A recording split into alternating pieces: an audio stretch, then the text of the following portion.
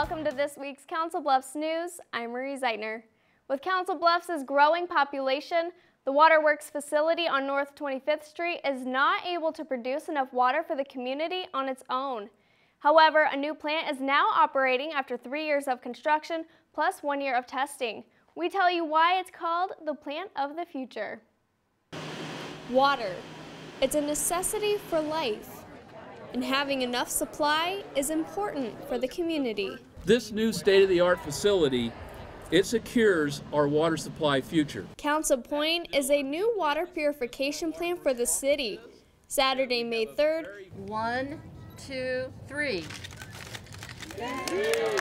A ribbon cutting declares it is now producing fresh drinking water. We're actually the fourth community in Iowa that does have 2 water treatment plants. This plant off of Gifford Road comes in addition to the Waterworks facility on North 25th Street that has been there since 1952. This facility basically adds to the other facility so that we can meet the needs of a growing community and growing area as we have more customers that need good, safe drinking water. General Manager of Council Bluffs Waterworks, Doug Drummey, presents an open house, allowing the public to see how it works. Everybody could come in and see how their water is processed and how we make drinking water and all the steps that go into it. What makes this water purification plant considered a plant of the future is its reverse osmosis technique.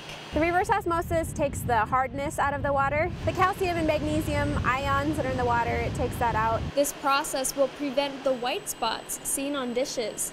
The byproduct that it releases back into the environment is much more acceptable to the DNR. Located near Lake Manawa, Council Point draws water from 5 freshwater wells, unlike the Waterworks plant, which gets its water from the Missouri River. It's more than just a water plant, it's a whole new source of supply.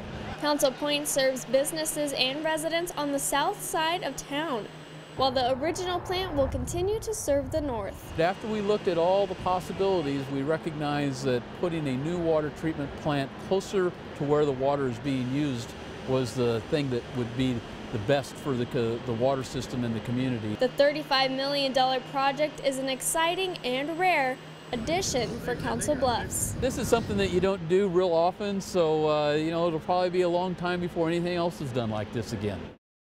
Council Point is able to treat 10 million gallons of water a day. Right now, the facility is set up to half its potential, producing just 5 million gallons daily. More equipment will be installed in the future for the plant to reach its full potential.